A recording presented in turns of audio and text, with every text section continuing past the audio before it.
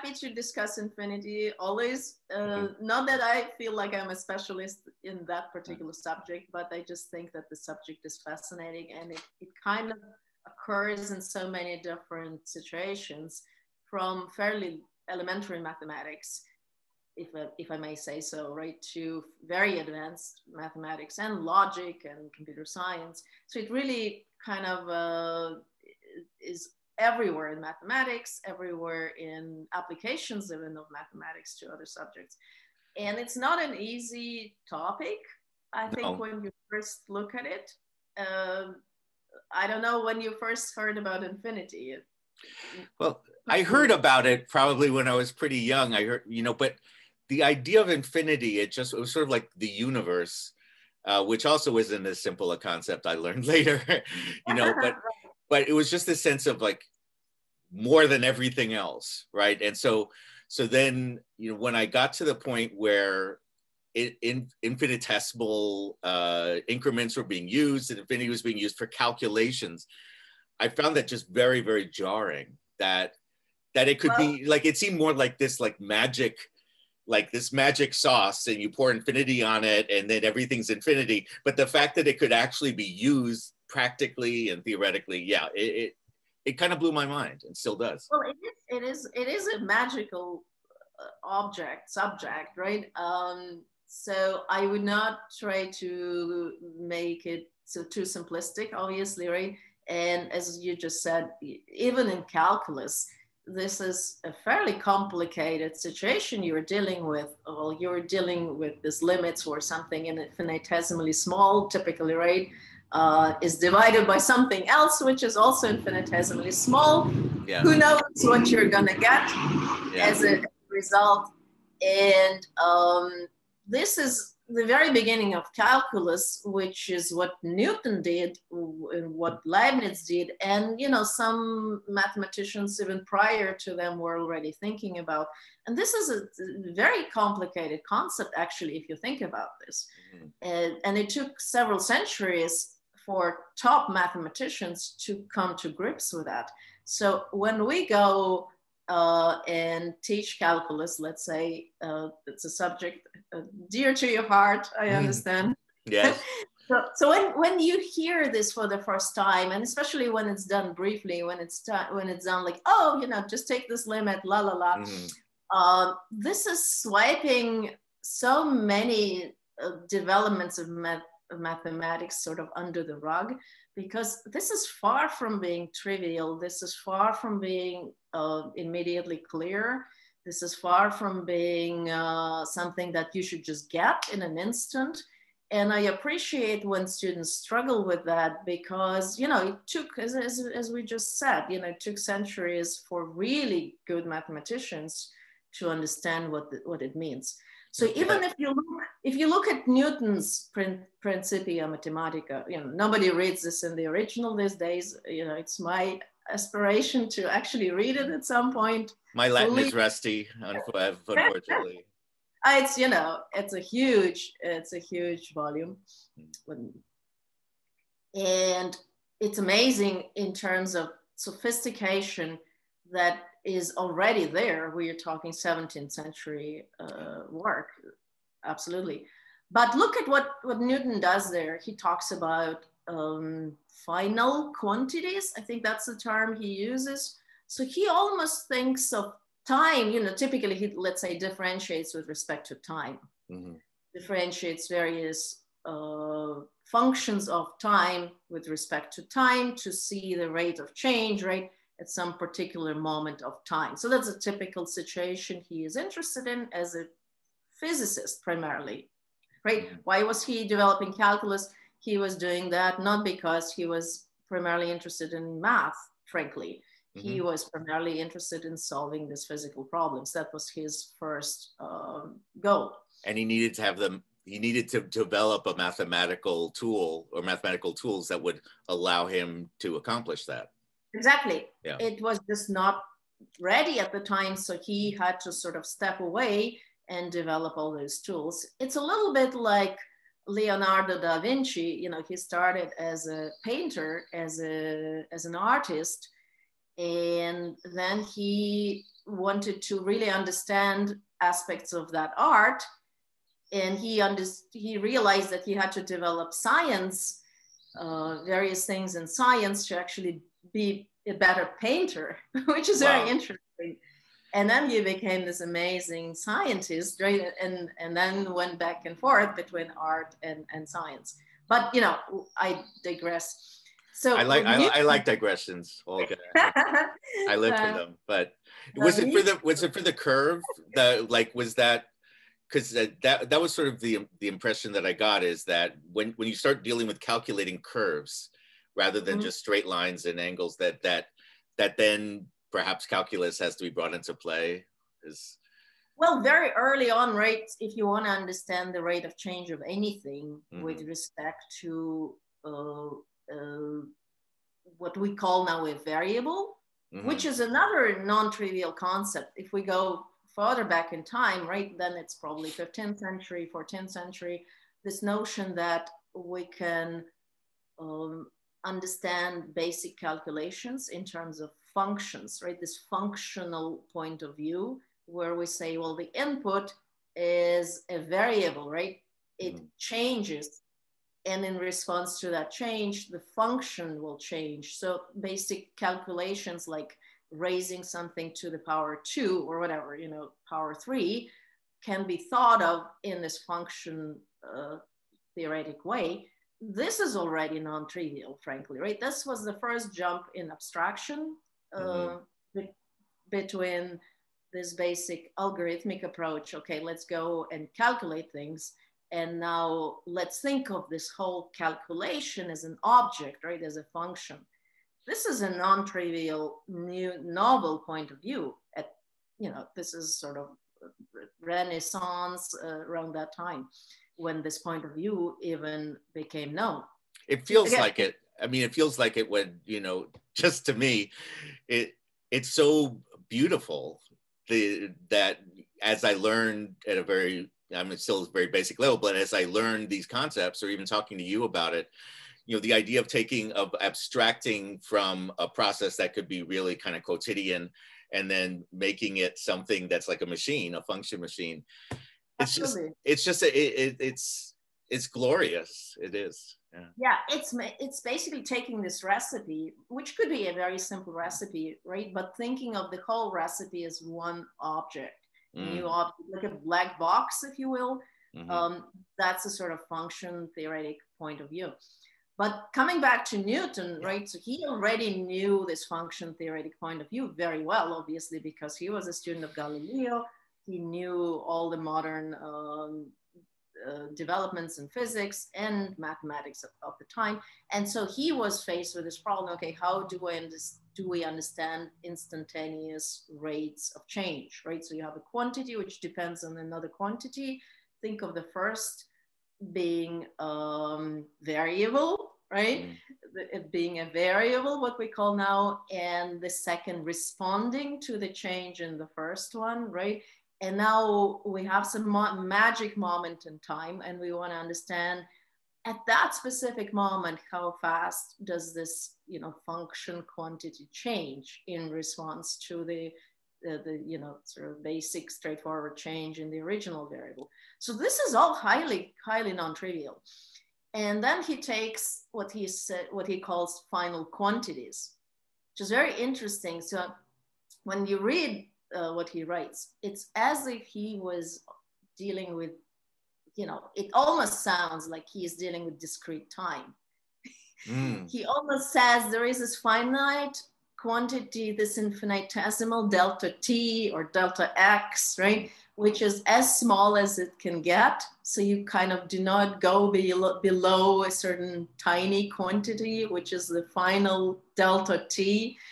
That's all, you know, that's almost what he says on the page. So it's sort of like, if as I'm understanding what you're saying, it's like sort of making it at time as granular as possible. Exactly. That like in a sense, well, here is the, so to speak, smallest unit of time. Like this is 1 unit of time. When you move forward in time, this is the least you can move forward. Right. he is essentially talking about something which sounds to us, to a modern reader, as if he were talking about discrete units of time. Exactly. Yeah. So there is this absolutely smallest unit of time. Let's use that, right? And this goes into the denominator. On top, you have the infinitesimal smallest change in the function, right? And let's take the ratio of those two and see what happens. So basically, that's what he is saying. So it begs the question how Newton even thought about time or about units of space, maybe. Maybe he also thought that space had this kind of infinitesimally small, indivisible units. Mm-hmm. And one also gets the sense that maybe he kind of left it open deliberately, saying, look, we don't know, or maybe we don't even need to know as far as we can make sense of these quantities. And that's what he is doing. And obviously, he just look at his stuff. It's incredibly sophisticated. So I remember when I once taught history of mathematics. And I always show source materials there, the original pages. Fortunately, we can go, several centuries back. It's much harder to go 2,000 years back, 3,000 years back. Yes. Even though we do have some historical records, obviously, right? But it's just harder. But several centuries back is not such a big problem. And so you can see what Newton actually did in the original, say, edition of his book. And he does amazing stuff. So there was one calculation that sort of didn't make sense. He was sort of computing derivatives, but in a very weird way. And it was all written in shorthand. It's a little bit like, when you see Bach's writings. So Bach doesn't write all the notes. Yeah. It's not written in detail. It's written sort of in code, because he has done so much of that. He could just kind of write for himself in terms of this code. And so likewise, Newton kind of writes in code. And there is a cryptic table where some coefficients are being computed. And at the end, he kind of adds them together in a weird fashion, and he gets the right result. And a colleague of mine brought it to me and said, basically, huh? And we both looked, and it didn't make any immediate sense initially. It didn't make sense how he got to that? Exactly. He gets the right answer. It's entirely unclear offhand, right? Offhand, it's unclear what on earth he's doing, how he gets this answer. So we were wondering for a while, and then several days later, this colleague of mine comes back and says, I figured that out. This is amazing. So he actually kind of reinterprets the function. It's a univariate function initially. So he kind of introduces a second variable, an artificial second variable. He homogenizes the function, basically. So basically kind of makes it a projective geometry question instead of the original, univariate geometry question. Anyway, he introduces a second variable. He makes it into a bivariate function. He performs partial differentiation with respect to these two variables in a very clever way after dividing by some extra stuff. And then, and then he adds them up cleverly to get back to the original univariate case. And did he do that? Just this was in his mind, like he didn't note it. He didn't write it down.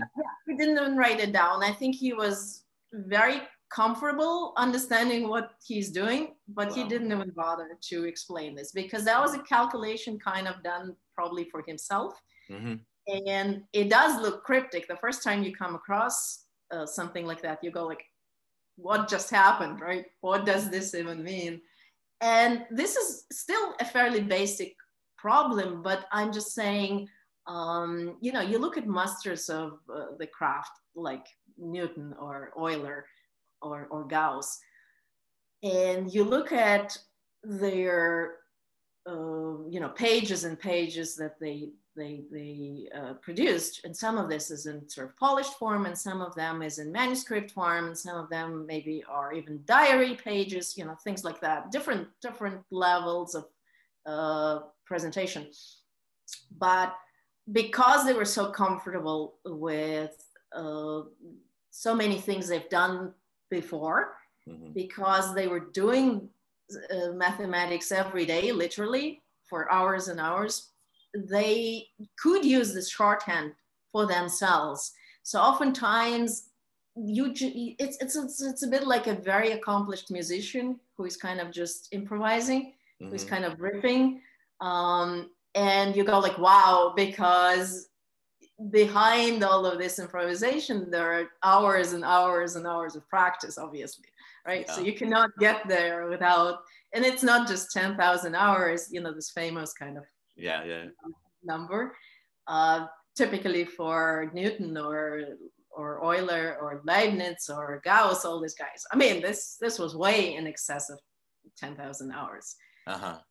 So that's why it's so inspiring, because you see masters at work.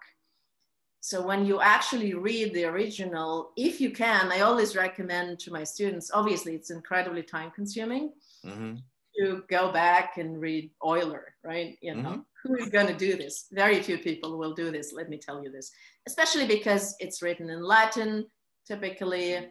I think Gauss was the last one who wrote in Latin. And from that point on, people became more comfortable writing in their vernacular languages, shall we say, French and German, and later Russian and so forth. But, you know, about, until the early 19th century, I'd say, mathematics was still written in Latin, at least officially, which is very interesting. And so if you go read this Latin articles and books, it's quite fascinating. But I highly recommend always, you know, just read Euler. It's incredible what's there. It seems, so you're saying that as you know, Olga, I didn't quite make it through calculus and in college, but you're saying if I picked up and I don't read Latin or German, but if I picked up a good translation of Euler, you're saying that I could like read it, that I could actually get a bunch of stuff out of it? I would think so. Obviously, right, there are different levels of difficulty there, but there is some amazing stuff. And again, what maybe modern students of mathematics do not fully know or recognize is it wasn't all rigorous, frankly, right? So when we are taught mathematics, you know, higher mathematics, whatever that means, for the first time, it's all kind of dry, cut and dry, right? You know, epsilon delta, theorem proof, corollary, la la la, right? We keep going. And that's not how mathematics was done historically. Mathematics had various gaps in it, various potential problems in it. So this whole rigorization of calculus was a big headache, frankly, right? For many, many decades, if not centuries. Centuries, I think, is accurate. So if you go and look at the time between Newton and Leibniz first setting forth the foundations of calculus, right? And continue through the next century and beyond, way into mid-19th century, or maybe even the end of 19th century, when it was all made rigorous, finally, okay? We're talking 19th century, Kronecker, so Cauchy made a lot of effort, but you know, this was not maybe fully completed at that point of time. So we should look at Kronecker and Weierstrass, who completed that program. So you're saying when you... That's late 18th century, yeah. So when you're saying rigorous, you mean like, then like, here's step by step. There are no leaps when it's rigorous. This is proved before the next thing is proved. Is that the rigor that you're talking about? That's what I mean. But more importantly, what I mean, even the basic notions were not settled way into the 19th century. So Cauchy was the mathematician responsible for the first clear definition of a limit. So we should appreciate that. It's incredible, right?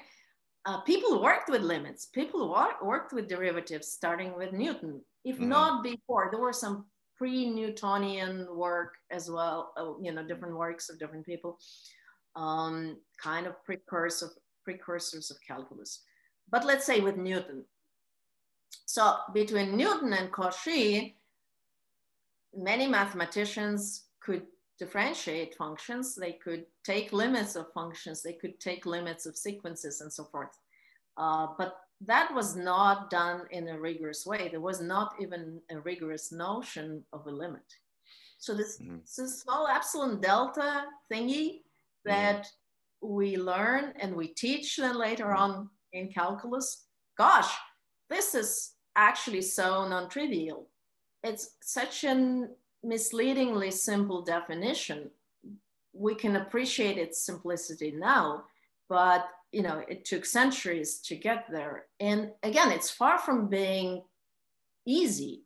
It is simple, it's simple now, but it was not straightforward at all how to formulate the notion of a limit even in the first place. I really wish, Olga, that somehow I could have done a time machine. I could have had you rather than the teaching assistant that I had in calculus, because he in fact used the term frequently that something was trivial and obvious, and he would be referring to like introducing limits or integration. And it wasn't, not only was it not trivial or obvious to me, I was like, I couldn't understand it. I couldn't.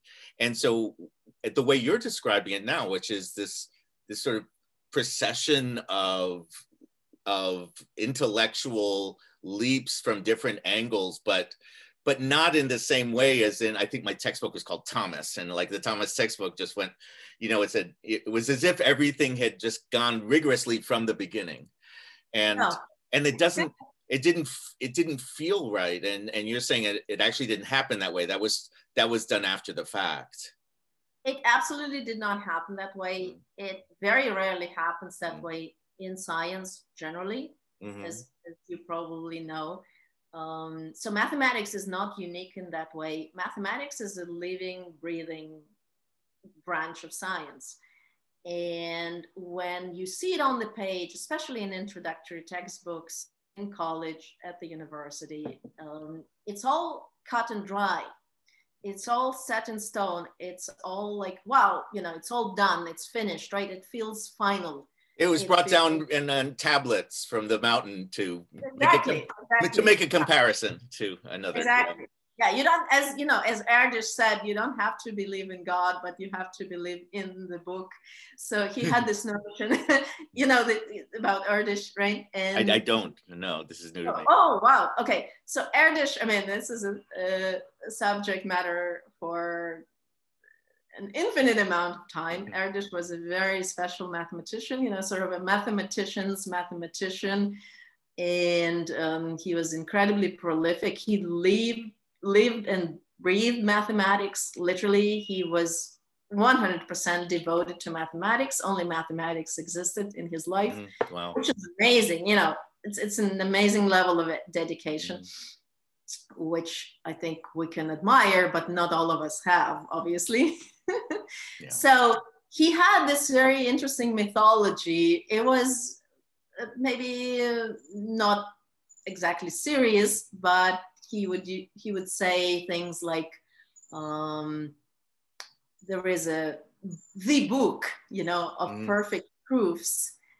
So most proofs obviously do not live up to that level, but at some point, if you're very lucky, sort of heaven opens to you and you see the perfect proof, the proof from the book. And so he used to joke that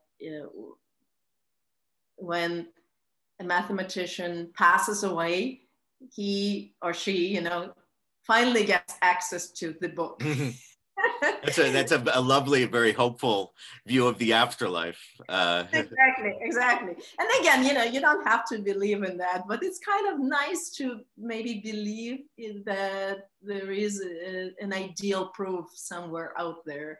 it's this Platonic ideal, obviously, right? One of those Platonic ideals. Or maybe out there is a perfect proof for every mathematical statement you can make and prove. But it also it's, I find it very hopeful and exciting the way you describe it, that this idea of perfection, it can be something that that's aspirational, you know, that and that the things that happen, I'm not articulating this well because my mind is just sort of working on it, but it's sort of this idea that my idea of math, when I hit especially math in college and calculus and stuff like that, was that everything was actually perfectly worked out and perfect in every way, and you know, there was a right and there was a wrong, and this idea of gradations, of improvements, and even of successes that aren't perfect, right, is I don't know, I find a very comforting one. And it makes sense too, because I guess and generally speaking, as I very vaguely know in science, you know, you make advances, but exactly, it's not the end. You haven't actually reached the end of science or the end of mathematics. That's right. And so often in mathematics, like in physics, people could come up with the right answer without maybe fully understanding how they got there. Yeah. Or having a fully rigorous justification for their method of getting there. Mm-hmm. And this is much more common in physics. You talk about string theory, which is not fully rigorized even now. You talk about other theories of gravitation and matter and so forth. And then there is this very vigorous debate as to how to even understand the foundations, which is perfectly fine, right? It doesn't mean that this branch of science is somehow in the wrong or doomed, or something is fatally problematic with it. It just means it's still in progress, right? These things are still being figured out, and that's perfectly healthy, and that's how we make progress. It sort of feels like, in terms of the way of thinking, like the opposite of ideology, the opposite of the sense that we're now going to say whatever subject we're in, whether it's politics or math or science, that we're going to say, no, we know everything now and it's defined. It's sort of like, it seems like that gives people a sense of control, but it stifles the actual natural organic growth and development. So many things, become clearer as we move further along. And in mathematics, many things became clear, with, let's say, the foundations of calculus and so forth. But my point was that by presenting them as all complete and set in stone, and maybe ignoring the historical context, we kind of make it look different for our students than it could have been. And as a result, it maybe is sort of overwhelming. It's a little bit too academic, too dry, too final. Here it is, right? And it does not reflect, again, the natural development, the historical development of the subject. And it also, I don't think it reflects how we learn the subject, truly. Mm-hmm. So if you want to go inside the area and really, really learn something, how do we learn? That's another fascinating topic, right? How do we actually learn anything? My conviction is that we do not learn by passively digesting information, ingesting information. Mm-hmm. If somebody keeps lecturing and saying things to you and you just go, yes, yes, yes, I do not think learning follows. Yeah. Right. Because you're in a sense, you're being passive. It's not actually becoming, you're not incorporating it into yourself. You're simply receiving it and giving it back for an exam. You're receiving somebody's wisdom, right? Somebody Again, it's this kind of concept of some higher power, some entity giving you this, you know, divine revelation, and you just have to kind of nod your head and say, yes, thank you very much. Yeah. That's not how anyone learns, in my opinion. Well, that's definitely not how I learned mathematics or how I learned anything. I only learn by trying things out and making mistakes, right? So no, that's true. I think it's true for everybody. I think it's universally true. We only learn by actually trying things, seeing what we can do, and especially when we cannot solve something on the first attempt, right? We try to solve a problem, mathematical problem in physics, problem in chemistry, doesn't matter, right? We try to solve some problem and certain things do not work out. And especially when we see maybe two ideas in a seeming contradiction. Yeah. If there is a cognitive dissonance. So I always tell my students, if you encounter two seemingly contradictory things, you're trying to solve a problem, right? You came up with A, you came up with B, and they seem to contradict each other, at least on the surface. And yet you came up with both of them. Yeah. Yet you came up with both of those. This is actually one of the best things that can happen to you. My students obviously don't think so, most of them. But I keep telling them, look, if you experience a cognitive dissonance like that, and you know, keep coming back and forth, going back and forth between these two things, and trying to resolve this cognitive dissonance. And finally, usually, right, what happens is that there is a novel idea that allows you to see that there is no contradiction. I mean, one possibility, you were wrong about A or B. Right. That happens. That happens, and that's okay, right? So then if you can find which of these ideas is incorrect, great. But sometimes they are only seemingly in contradiction. And there is actually no contradiction. And that's one of the most amazing things you can discover. And usually there is a third idea that comes to you that allows you to unify these two seemingly contradictory things. And again, this applies not just to mathematics, this applies to physics. You know, this famous dualism in physics between waves and particles. We still don't know, right? Actually, the true nature of matter. We still do not, I mean, maybe we'll never know, right?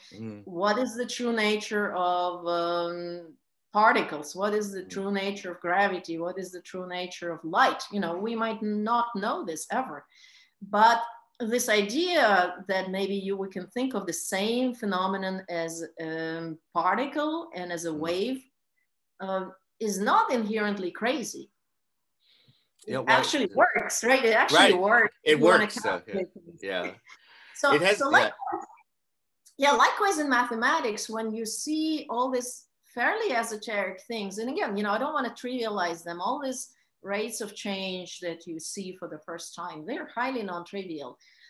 So that's a little bit of this game with infinitesimals, right? So you see something, how should you understand this infinitesimally small? You can understand this potentially in many ways, and maybe they are not incompatible with each other, and that's totally okay. You know, there is a branch of logic, which is called, I wouldn't call it logic, maybe it's called non-standard analysis, where you actually create infinitesimals in the proper sense. So you can think of quantities which are not real numbers, that are really infinitesimal. So these are quantities on this kind of border between existence and non-existence, right? There's something which is non-zero, and yet it's smaller than any positive number, any positive real number. So this would probably fit very well with your initial question about the difference between 1.000, right, and 0.9999. So yes, in non-standard analysis, maybe there is an infinitesimal entity between those two, right? However, I did not make it to non-standard analysis. I think that's pretty obvious. Yeah. But in the usual world of real numbers, as you know, you can show that these two quantities are the same quantity, which is again a very non-trivial step, because the way one is written usually is just, you know, 1 point nothing, 1.0. So this is the unit that we, you know, grow up with. We understand natural numbers among the very first things, you know, little kids start counting. Yeah. 1, 2, 3, 4, right? That's the most basic sort of mathematics we do. Whereas this 0.9999 is an entirely different beast, because A, this is a never-ending decimal expansion. What does that even mean, right? This is highly non-trivial. Again, this has within it, embedded within it, is a notion of a limit, because basically you're saying, oh, you're taking the limit of this infinite sequence of numbers, which consists of numbers like 0.9, 0.99, 0.999, and so forth, right? So there is actually a limit coming with that one, you know, never-ending sort of decimal expansion. So there is so much going on there that to say, hey, this is actually the same as the number 1, not to mention that they're written in a vastly different way. Yeah. Right? Just even if you look at what's written on the board, if somebody, you know, if you don't know anything about mathematics at all, you see 2 symbols, or, you know, 2 strings of symbols that look completely different. Yeah. So then in what sense are they the same? In what sense do they represent the same quantity? I mean, again, this is not very easy to actually understand at first glance. I wonder if for some, maybe, in my opinion, not as good teachers, that they don't trust perhaps the process of the students actually being able to grapple with contradiction and then, you know, work their way to resolution. Like it's sort of, by just saying 0.999999 you know, equals 1, just memorize that, that's right, rather than saying, well, wow, but these look really different, seem like really different things. How can that be? And, you know, it takes agency away from the student. It makes a student not, I mean, the way you're describing it, if you sort of go to the original thinkers of it and you follow through and you accept that things that look contradictory really look contradictory, you know, that and then as a problem, and then try to solve it, you know, it just seems like that's a way of incorporating mathematics into oneself. It becomes, as you learn it in that way, would seem to be like an organic thing, that rather than the method of sort of just memorizing and taking on faith and spitting it back out, it seems like something that you can really make your own. Absolutely. I think it's much more time consuming, obviously, right? Yeah. If you want to engage truly with all these notions and really develop things from scratch, I absolutely believe this is time well spent, but we typically, as instructors, don't have the luxury of that time.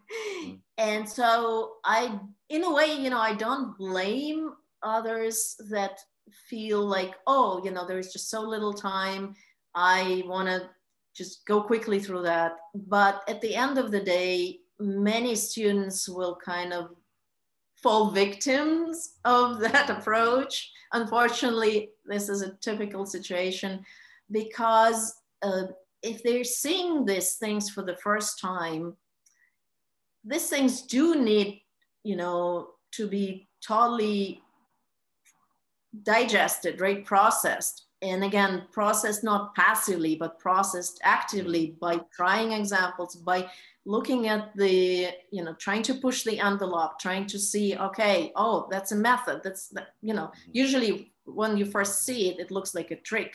Then you realize, oh, it's a method. You can use it in various instances, and they all play by these rules. How interesting, right? So you want to engage in this trial and error. You want to see how far it goes. You want to see what generalizes, what doesn't, right? All these different things. So you literally need hours and hours for that. Yeah. And in lecture, we don't have the luxury of spending, 10 hours just to motivate the definition of a derivative. And that's a pity, because it's actually quite nice. And it's actually, I think, extremely edifying, not just for the students, sometimes even for the instructor, So when I got to teach some stuff related to, say, the history of mathematics, and when I teach calculus, I try to bring the original writings of mathematicians like Newton. We just talked about him. And I try to spend just a little more time motivating these notions. And even that is tricky, because some students say, why are we going on this tangent? I remember getting once a teaching evaluation which said, basically it's all fine, but she loves going on tangents. And I thought, which tangents? I brought, and then I think that student specifically complained about the Newton stuff that I showed in class. And I said, oh my God, this was going on tangents. So, you can never please everybody, obviously. No. And it's also a good point too. I tend to, since I had such a traumatic experience that I document in my show as a freshman student in calculus, I tend to sort of see the rigidity in the instructor that I had. But as you're pointing out, there's also a rigidity. We students, as we're learning, we also have to be open to softening our rigidity to how we receive something, and to and to the impatience that one tends to feel. I mean, if I could go back now, I would love to show this video, this interview with you, to my 17-year-old self as a freshman in college, and because I think it could have made a huge difference. I don't know whether, I don't think I would have necessarily gone on to become some great, field award prize winning something, but this idea that when things didn't make sense, when things contradicted, when I couldn't work them out initially, and my response was to panic, and also to feel that I just, it was my fault, right? And if just even to have that, if I had that message that, no, like you're saying, even in a really positive way, if you come up with A and you come up with B, and they both seem to be true, and there's this cognitive dissonance, that's a great place to be. That's really exciting. And that's, and that's what great mathematicians have worked their way through. And so, I don't know, I just see to replace panic with excitement seems like a good thing, generally speaking. Yeah, I agree with you that some students also come with the expectation that they will be given sort of algorithms, right? Okay, to solve problem XYZ, do this, this, this, right? And unfortunately, what I see in terms of school education, high school and middle school, so forth, sometimes this approach is very prevalent there. I'm not saying every high school does that, every teacher does that, absolutely not. But we do see this quite a lot, where students look for, again, an easy sort of procedure to use. X, add 1 to X, take 1 away from Y. And then, that does it, give me a procedure to solve something. And I do understand, again, where it comes from. Sometimes it's the desire to be maybe just quickly done with the problem.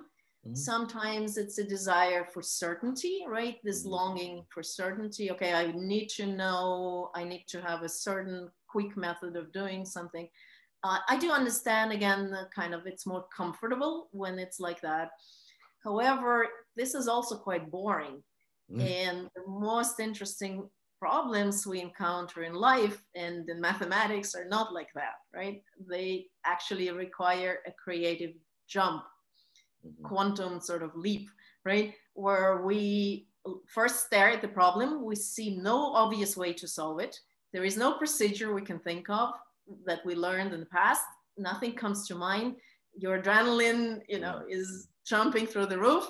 And that's actually the most exciting types of problems for me. And maybe, I'm speaking like that because I was a competitive mathematician starting very early on. I was in Math Olympiads from the age of 7. Yes, So that counts as early on, I would say. Yes, that's yes. pretty early, yes. And it's absolutely not for, I'm not saying it's for everyone. You need a certain type of personality. I am an uber competitive person. Even now, you know, on Duolingo, when I learn languages, I discovered Duolingo in this lockdown time. Yeah. And so needless to say, I, you know, ticked all the boxes there. So I won every single. So now you speak 50 more languages now than no, only maybe 5 more. Only 5, okay. Yeah, no, I did know some of them in the past, so it doesn't count. Anyway, it was fun, and it's competitive. And I do understand that not everyone is excited by you know, potential competition, but I think it's fun for lots and lots of students. So mathematics is also if you participate in math Olympiads and various contests, it becomes very competitive. I think it's fun. I'm not saying everybody needs to do that, but by introducing sort of a healthy degree of competition, I think we can increase the number of students interested in mathematics, the level of interest in mathematics, and just the enjoyment of mathematics.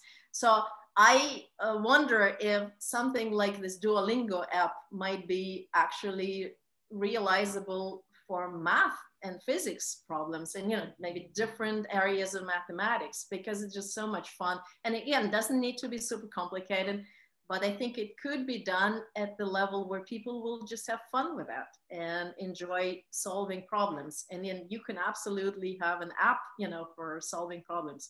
Here's my $1 million idea. Yeah. So, okay, great. And I'm really busy, so I'm not going to follow up on it. But if anyone watching this, any young person perhaps who's really good at or excited about making apps, make this app, and then absolutely, why not? Yeah. Well, this is, I mean, you're talking about it and you're exemplifying bringing joy, connecting joy, enjoyment, and excitement with mathematics. You exude that, you know, that it is that way for you, but you also, to me, you know, communicate it in a way that, you know, it's in this conversation just made me feel much more excited about going to original sources and investigating and not being investigating how these incredible problems were solved, and then, you know, not to worry for me in my part, because I'm not going to become a mathematician at this point, but to know that for any of us who are interested, that it's something that the joy and the organic nature of mathematics is available. It's available. We have the resources for it. Absolutely. Yes. There are lots of good books. So as you know already, I'm a big fan of George Poya and his work. Poya and Sego are 2 of my heroes. And Poya was a big proponent of the Socratic method of learning mathematics. So he taught his students in that way. He wrote several books about it. His most accessible book is called How to Solve It. I think it's extremely accessible even for students just embarking on their college education, you know, first-year students. And then he wrote many other books. I sometimes teach a special class based on his 2-volume book, co-written with Gabor Szegő. So they were friends and collaborators for years and years. And they wrote a masterpiece, which is called Problems and Theorems in Analysis. This is a book I highly recommend for anyone interested in analysis. And it's the entire book is problems, right? So it's a compendium of problems. There is very little theory, sort of by way of explanation, but everything is built through problems. And so you feel like you are the creator of those theories, because by solving problems, you build the theory, which is absolutely astonishing. This was very different from any other book at the time. This was a revolutionary way of writing a math book. They were the very first authors who ever did that. I think since then there have been a number of books, problem books similar to this. But Poya and Segyo, absolutely recommended to everybody interested in analysis, in calculus, you know, but you know, going beyond calculus.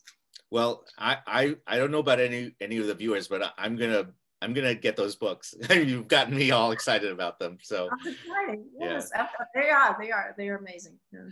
Well, thank you. I could talk to you for a very, very, very, maybe infinitely long time, but I'm quite aware that you have quite a busy schedule, and I'm just really grateful that you took this time to talk with me. Fun. So thanks for chatting with me. Yeah, it was fun. I always enjoy talking with math.